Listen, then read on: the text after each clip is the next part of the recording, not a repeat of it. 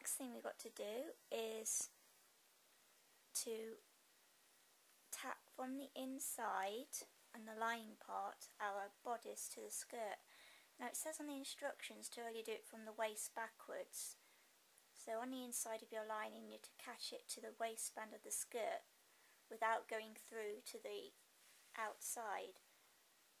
But upon looking at the photos, it lies flatter and better if you actually sew it all down to the skirt.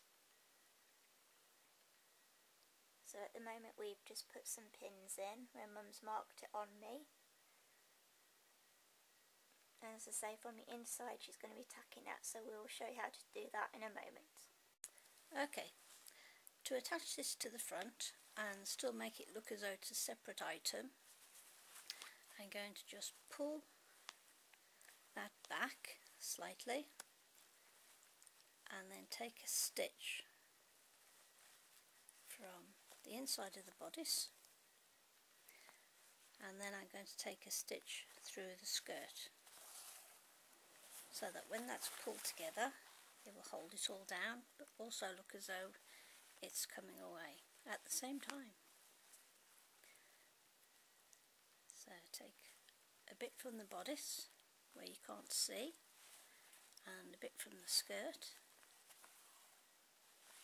and that's how it will go all the way around where I want it sewing down.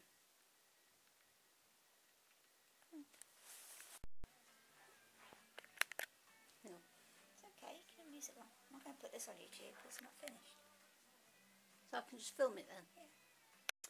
This is showing the top of the train, and I've now put on a couple of hooks and eyes on both sides, so when it's closed it will look like that. Okay, for the top band what I'm going to do is take the same material as the dress and make two bow tie shapes for the ribbon. Each one of these is 10 inches long by about 3.5 inches wide, slightly narrower at the top, and then I've turned the whole thing in half, one slightly higher than the other, and this is going to be attached to the base of the band. And the band has got 4 hooks and eyes attached, and the hooks are right on the bottom of the bodice, and the eyes are on the bottom of the band, so that when they go together it's slightly higher than the waistband.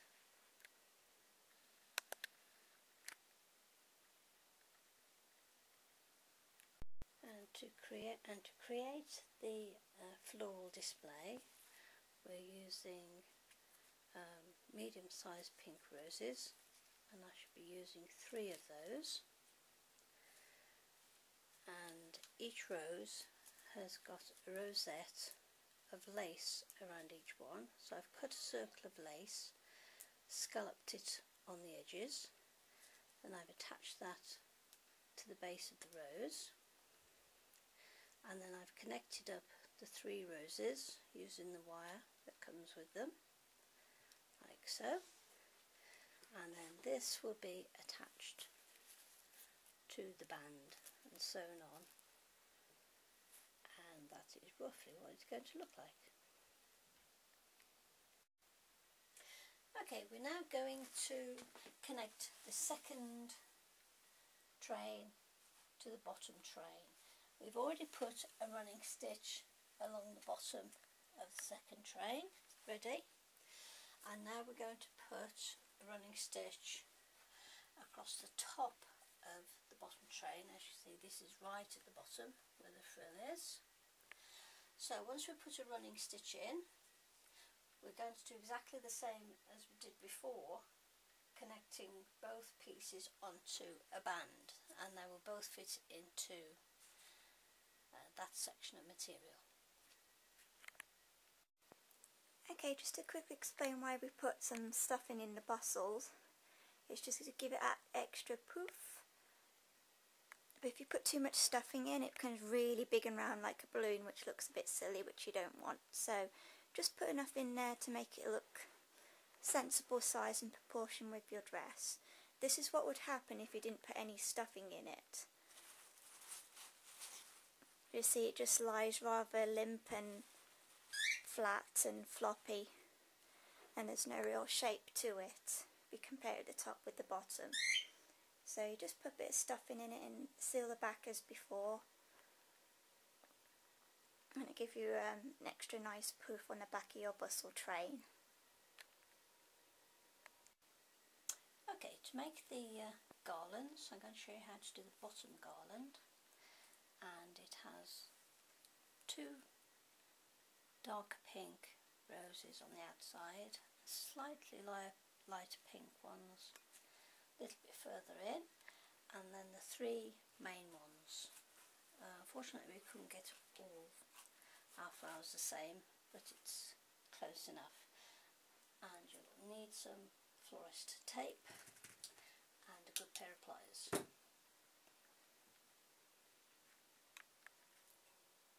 Okay. Yep. Okay, now we're going to see where we're going to, how big the garland's got to be. And if you just hold up the roses that are going to be at the end, we want them just to peek out from both sides of the bustle. So I've just marked my stems for the length, and now I'm going to wrap them in florist tape. Okay, so we begin winding around the stems. Take your florist tape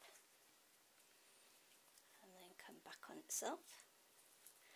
Then hold it taut as you go down and slowly wrap the stems. Make sure that you overlap the florist tape as you go.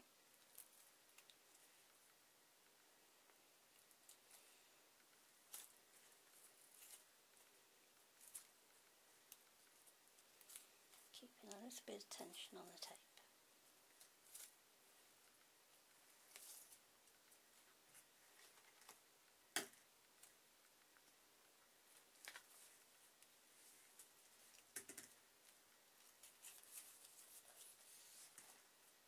Just go past the end of the cut-off stem and then start coming back on itself.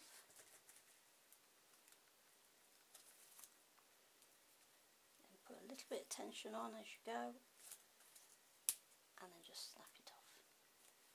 There you go.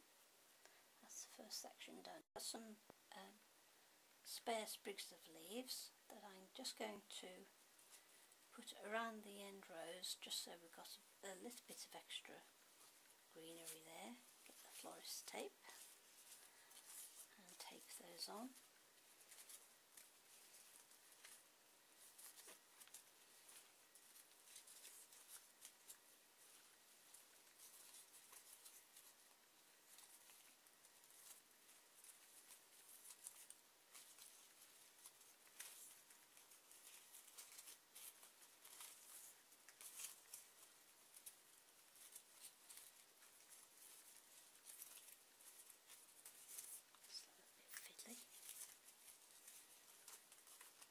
Start coming back up the stem.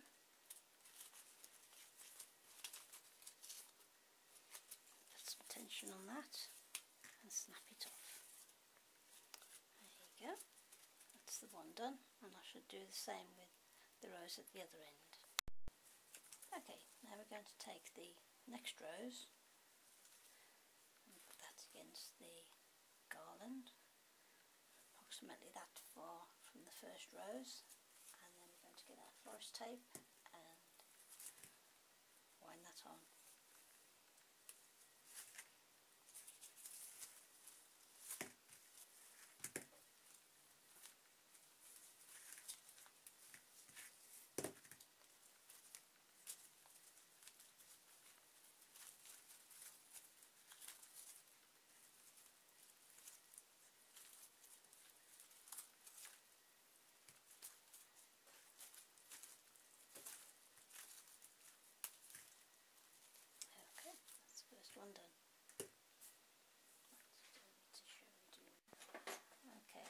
to take our first big rose.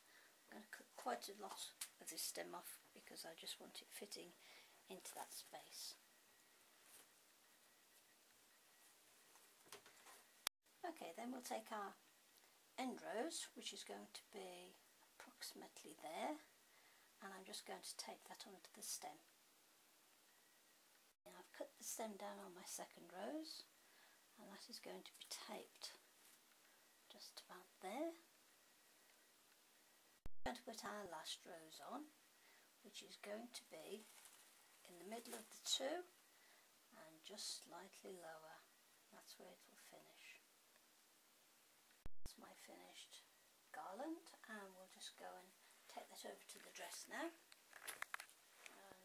And once it's bent into shape, it will sit up at the top there underneath the bustle, and the end roses will be slightly turned out.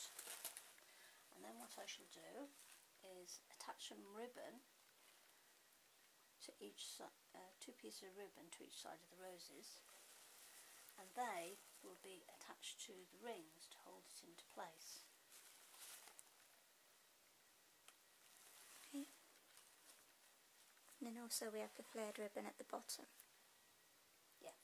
Right, before actually attaching a garland, on the photo just here and here, or if you have this picture on your computer at home, you might be able to zoom in better. There's some beautiful pieces of lace which we've also put at the top of ours. It just peeks out there. We've also got to do this beautiful ribbon at the bottom of the dress there. Find yourself a nice piece of lace to your liking and just tie it round the garland. Tight knot like so, and when you hold it up it just flares out along the bottom there. And then neaten it up so it's the same length. There you go, that's the one done. Then we'll do on the other side, and it should look like this. So nice piece of lace peeking out from each side. Okay.